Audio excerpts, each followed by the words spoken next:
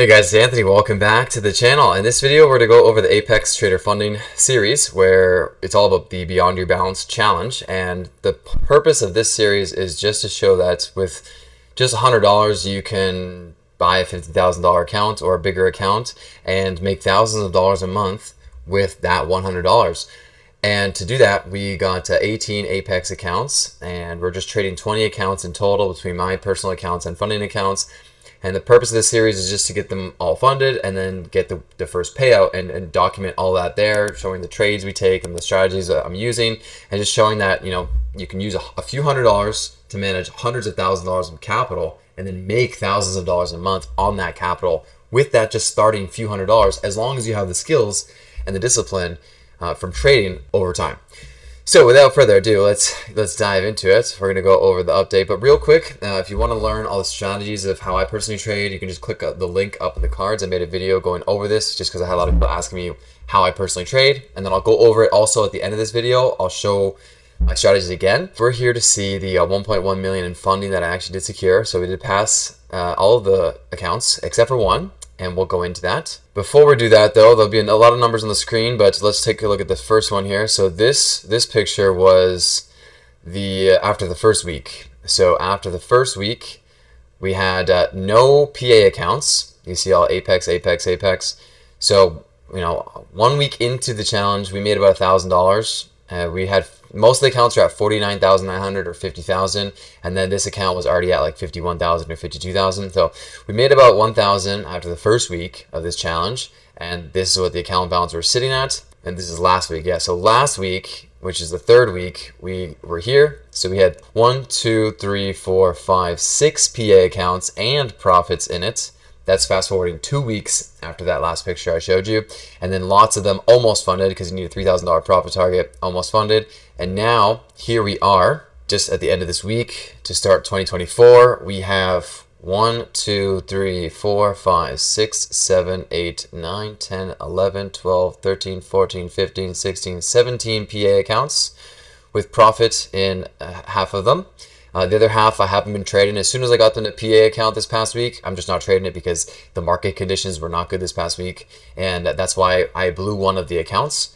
So basically, I got all of them funded. So Thursday, I got all of them funded except for one account, and it needed a few $100s. So I increased my size to try to get it in this one trade. The one trade didn't work out, so then I was down quite a bit. Going into Friday, when I say down quite a bit, the account balance was at 52,000 and I needed 53,000 to pass it. So Friday I was like, okay, it's Friday, I'm not going to trade all of my accounts. Market conditions are probably not good, but if I see my setup, then I'll just increase my size and take it. So I increased my size.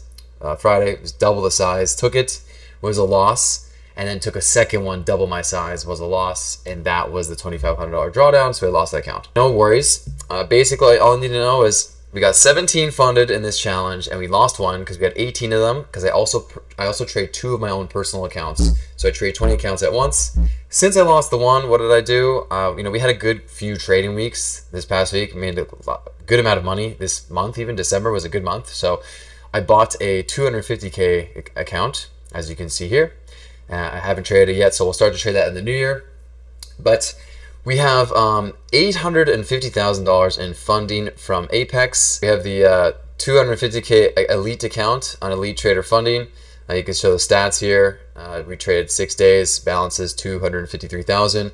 So elite, this means that it is a real account. We passed this elite ETF, and we passed it, and the balance was 250. Now it's 253. So the 850 plus the 250 is 1.1 million in funding, and we got that in 1 month, all showcased here on YouTube. Honestly, it cost me about $2,000 because you have to pay for the account, and then you also have to pay $100 to activate the account once it's a P account. So basically, costed me $2,000 to get 1.1 million in funding, where now I can have super low risk, and I can just, whenever I make 1%, that's $11,000.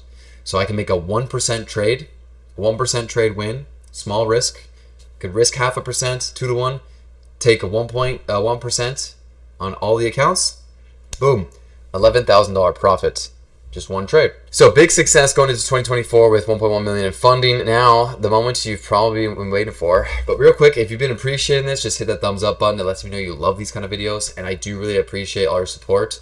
Next step is to document the journey to taking the first payouts from these accounts. One of them is almost already there. Actually, 2 accounts are already almost there for a payout, but I want to document this and just I want to try to get a payout from every single account and then show that on here, because that'll be a good sized payout. But before we continue, let's go over my strategy now, because you're probably wondering, okay, how did he do it, right? So I use the 5 minute and the 1 minute, and I trade NQ, I trade price action. So basically, when I say I trade price action, I'm looking at the market structure. And again, I linked the video at the beginning of this video. It just shares my strategy. But basically what I'm looking at, the left hand is a 5 minute chart, right hand is a 1 minute chart. I'm looking at what's the overall market structure on the higher time frames, like the 5 minute and the 15 minute. And then I'm going into the 1 minute and I'm taking entries based on the price action of the 1 minute. So an example of that would be, pre-market, we're chopping around. We get this push in the market open, and you could argue we're bullish, but I don't like that we're below all this trading to the left here, so I consider us to be bearish.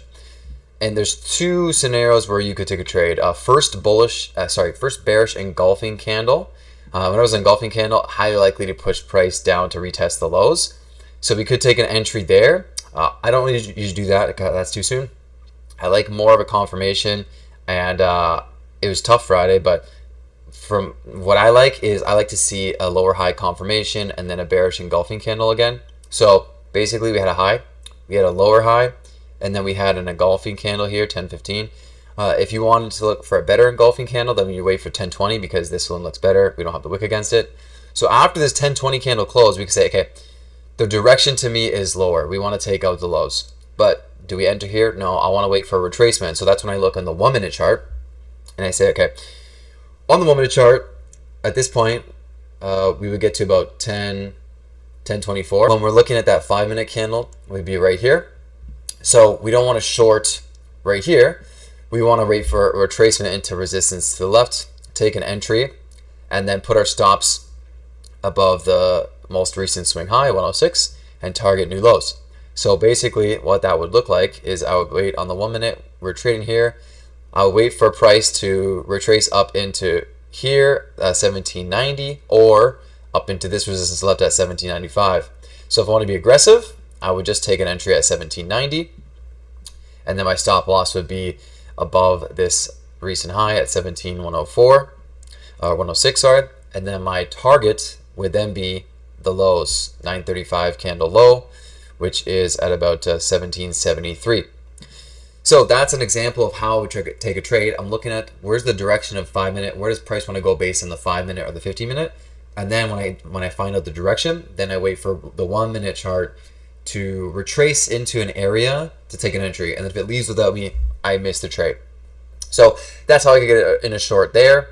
After the low is taken out though, very hard to get an entry, because at this point it went so low that you're at risk of us retracing all the way up into the left. So you wouldn't want to short here, because you could just get retracement all the way back up. Didn't do that though, continued down. But that was basically the trade on Friday. So I'll go over one more scenario. We'll go back to Wednesday or Thursday. So going back to Thursday, so over the 1 minute chart here, Thursday, and then the 5 minute chart here. Thursday, you can clearly see we started selling off here in pre-market, went bearish. Okay, so we're bearish. Price from 9 to 9:30 is retracing up into this bearish block. So on the 1 minute, I'd be looking for an engulfing candle. So there's 2 things I could do. So number one is, okay, say, okay, we're bearish. Let me wait for market open. Market opens, and I could just wait for us to trade into 17,157 or 17,150. Take an entry anywhere between there and target the lows. Why? Because we went bearish and we're retracing. So if we're bearish still and we're retracing, then we want to get in an entry anywhere around 50%. Sometimes we use fib retracement. So basically from the sell-off, anywhere around 50% is a good entry. 618 is even better. So I could get an entry at 17,150, which is the fib, and I would short there, and then I could go for the lows, right? But I'll show you what I do instead. I don't just take the blind position. So the stop would be above this swing high to the left here, and then the target would be below these lows. So I don't it's another 1-to-1. So yes, that's why I said in my last video, most of my trades are 1-to-1s, and this trade worked out beautifully. So what I end up doing though is I wait for a 1-minute candle to close with the direction that I want. So I would basically wait for this candle right here. So I would take the entry after this. Because why? So we're bearish in the 5-minute, we're retracing. We have to wait for market open. Market opens, 930 candle pushes up and has a doji. Next one, 931 pushes up and closes bearish engulfing. Boom, enter on the bearish engulfing. Move my stop above the 1-minute high because I like the wicks, looks like it's good. And then target the lows on the 5-minute. So this is something how I would trade more so. And this is how I'd still take a 1-to-1, but it's just higher probability because we have the confirmation of the candle on the 1-minute as well, instead of taking the blind position when it retraces up before the 1-minute candle closes.